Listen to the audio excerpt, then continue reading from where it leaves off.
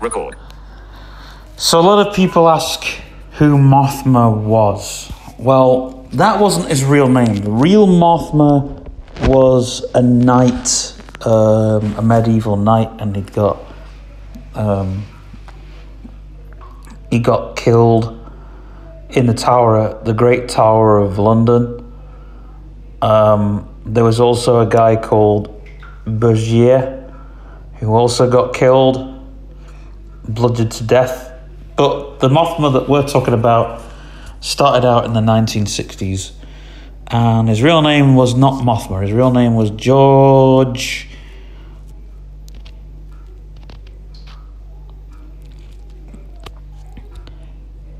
Simons. There you are. And obviously he thought the name was way too mainstream, and he basically he went to these people, and he was blessed by the stars and all the rest of it. Now, Mothma was a great traveler of old. When we say that, we're talking time traveler, we're talking great conspiracist, and he started an organization called the Bewilderment, which unfortunately has been banished.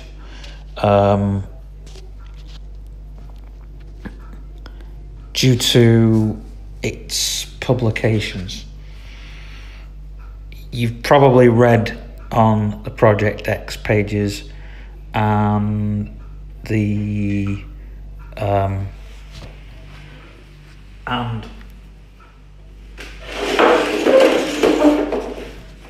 a book that was called Nowhere Time. But in actual fact, Mothma's actual findings are from a book called The Ministry of Works. Now, it's not a book you'll find easily because of all of the findings that are in it. And the book was buried. It was a great book of old, and it was buried long ago. It was buried. You won't find it anywhere. It's a book you won't find, and it's a book that no one has ever found. But they've rewritten it from some of the ancient scriptures, and it talks about some of the ancient rooms that Mothma used to spell out his own name. And one of the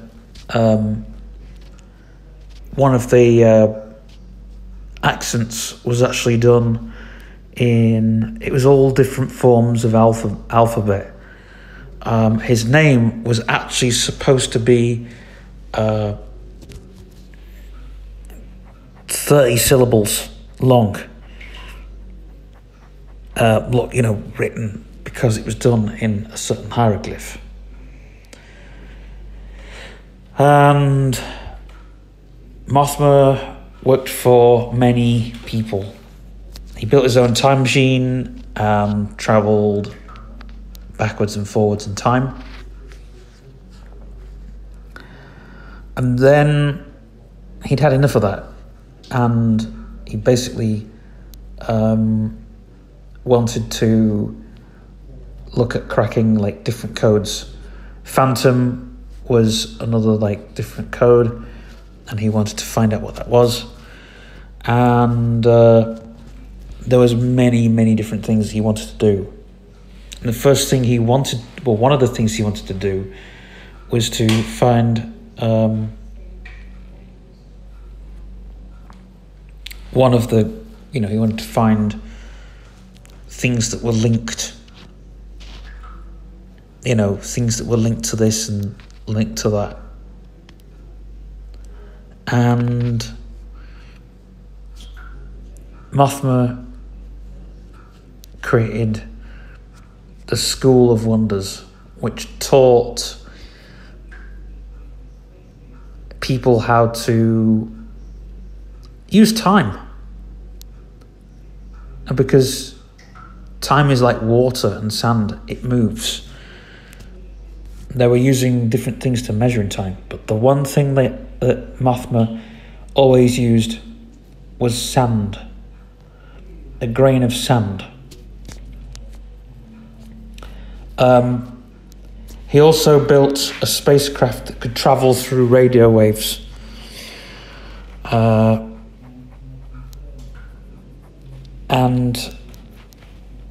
of course the reason it was never launched was because there was that much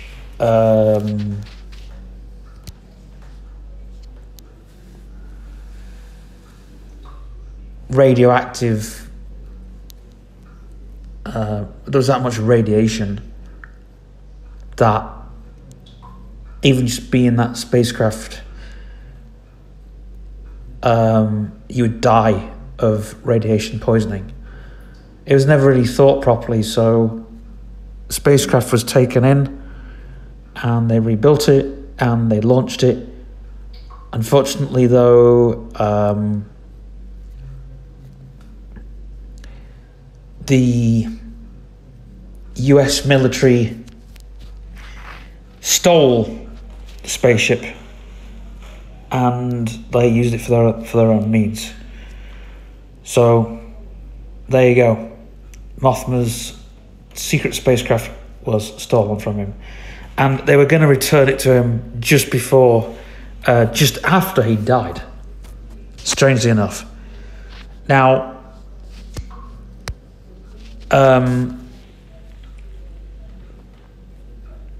Mothma's work, you've got to understand, like Mothma's work with these organizations, was to help other people. He worked for alien organizations and tried to get an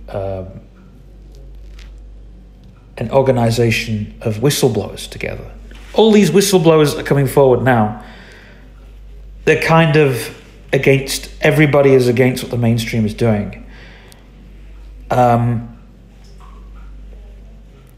And the government is only seeing these people as a community right now. And there is a vast community. There is a vast community. I tell you now, there is a vast community of people that have their own experiences that bring them together, and that's where it all collaborates. There were hippies in the end of the 60s, beginning of the 70s, that were making all kinds of things. And there were people that were pretending to be hippies. And Mothma went into a forest, grabbed a load of people, and said, "Here, you're nomads, you can travel around the world." And he said to them, "Look, when they know what you're doing, you must change. You must live in a different place every time." And he used the underground world, which he made an underground word which a lot of people use, and it was called process. We use it now as a brand new word, because process now to the underground is very different to what process was quite a few years ago. Process is metamorphosis. Process is movement. Process is dealing with change. Change is such a big thing, and change is never understood, and it's not meant to be understood. God invented change well before man. There you go. It's something that's been there longer than it should have been. And so anyway, Mothma hired these hippies and said, right, you're nomads. And said, right, you are the process movement. Not the process church, that's a different thing. The process movement. And the process movement will literally changing other people. It was they literally they even changed the Hells Angels. There were people that didn't want to be Hells Angels anymore. They wanted to be Mothma's people.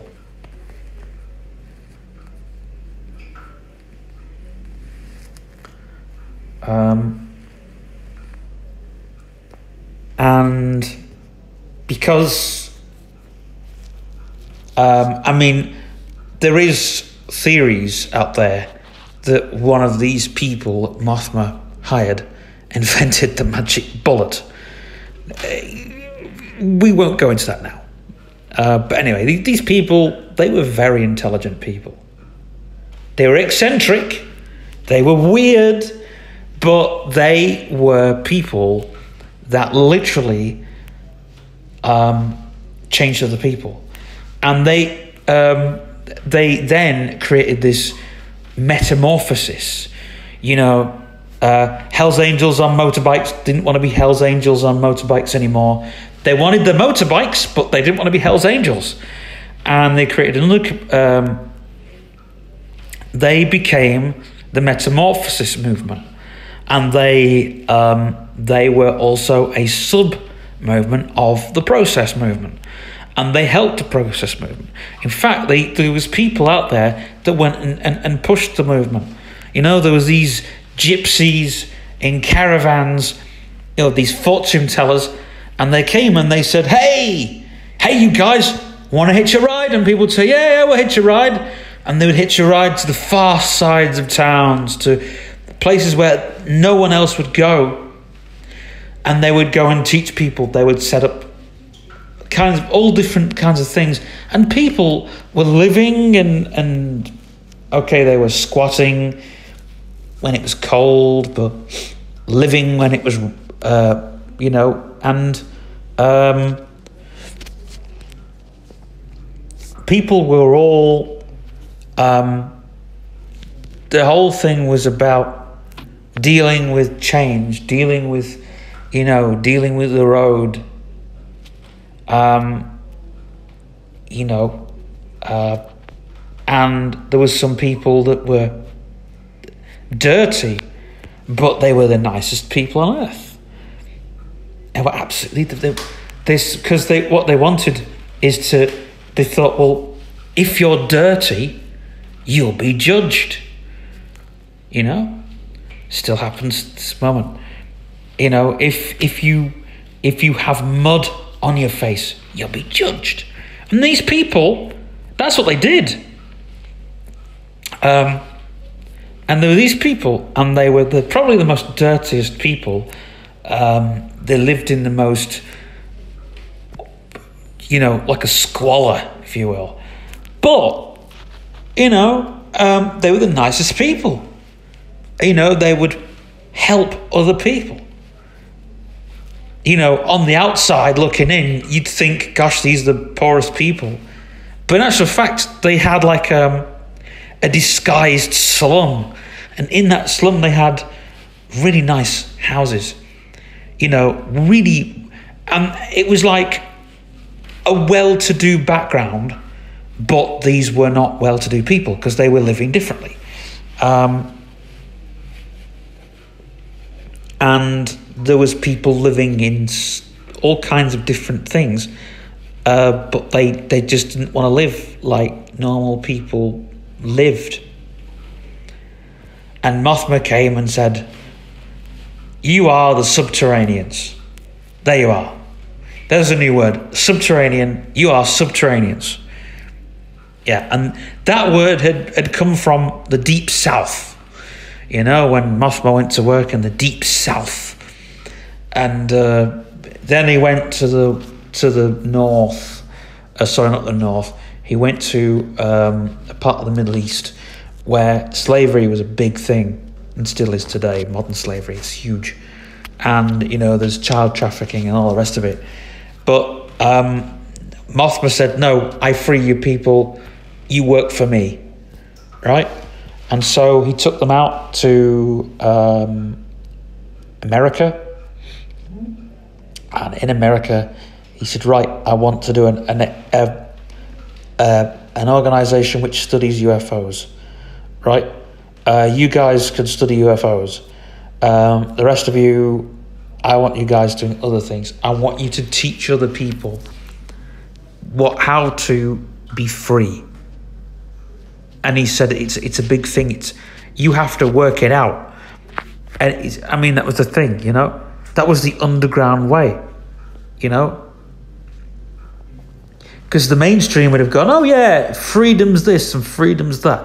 When actual fact, you're only getting a small portion of freedom. You know, and Mothma kind of went away, and so he taught those people, and then coming back, there was these people, oh yeah, we know what this is, we know what that is. And then Mothma would say, well, hold on. If you think that's that, this is that, and that is this, then what's that? You know, these people will think the mainstream will think you're on drugs or something if you don't explain to them properly what's going on.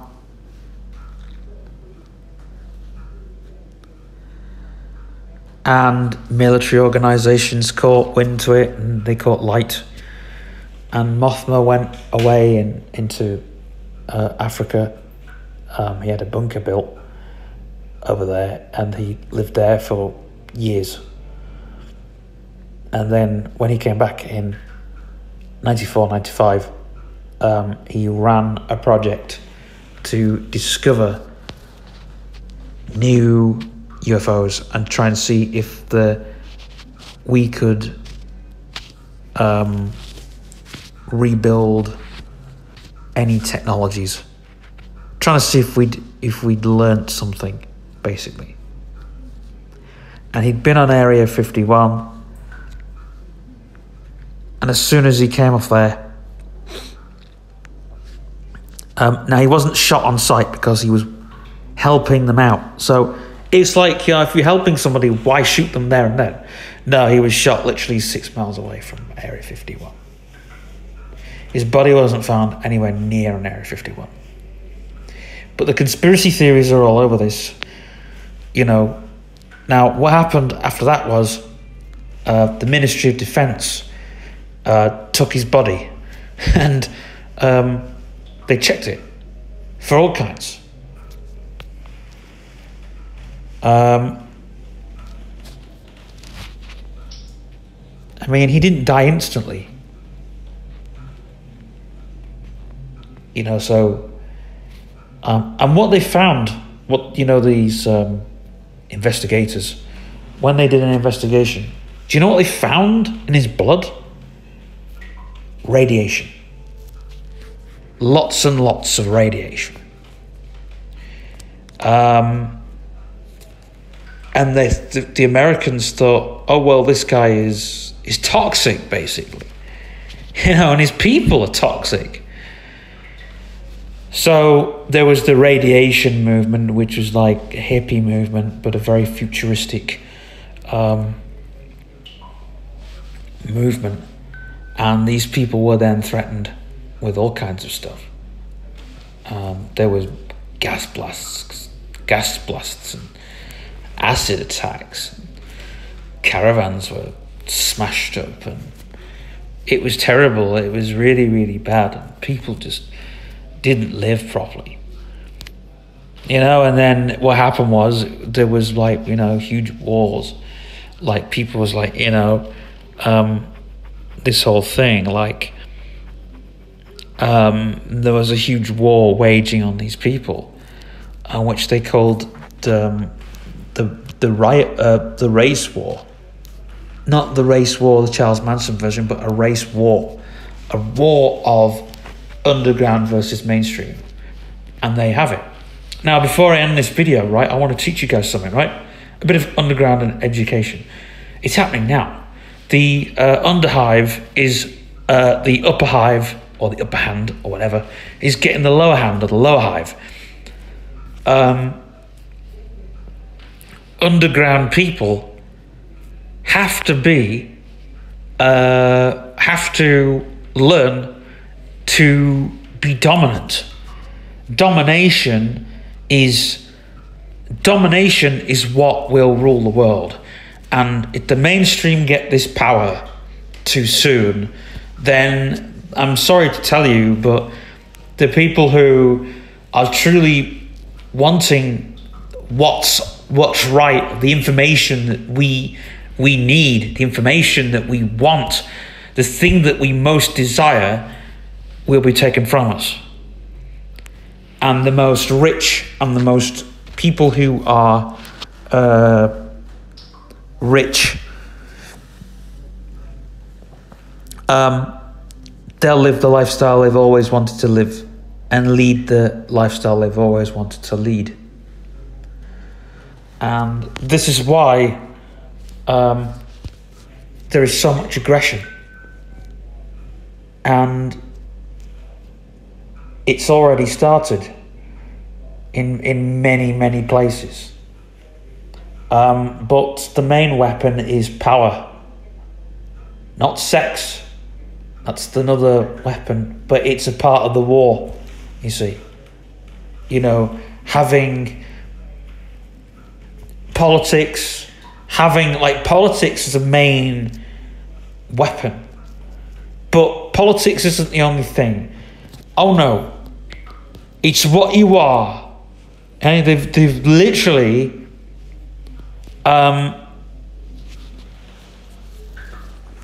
they want to tear people to pieces. And that's what the governments are doing, and they're being paid to do it.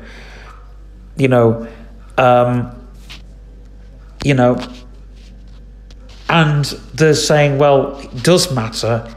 A lot of these prerogative people are fighting for, it does matter if you're this, it does matter if you're that. And they're using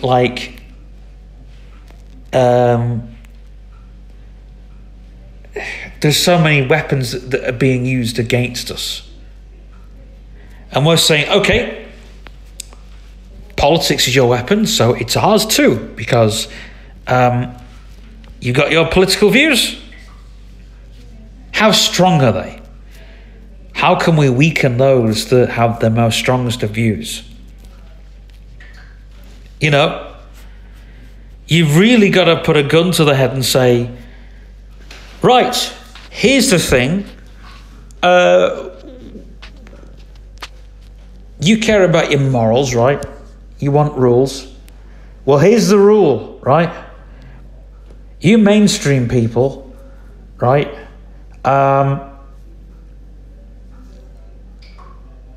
If you're mainstream, you shouldn't be caring about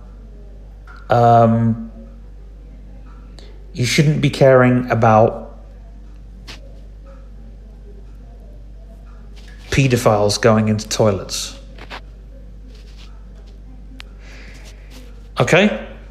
That's thing number one. Oh, and if we're not done with that, right? Thing number two is, why are we teaching our children to be aggressive? Right? And thing number three, right? Why are we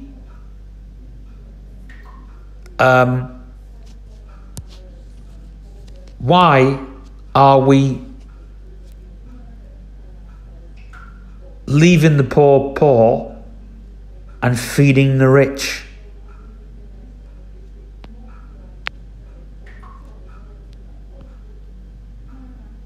Another thing, why are we not caring about communities? If you don't care about communities, you're going to rot. If you don't care about building a new lifestyle, you're going to rot. So there you go. And that's literally the true thing. And the mainstream... 7:24 p.m. Anyway. 7 notifications. Bigger Live. BBC iPlayer. Mic trigger. Mic lock. Finish recording.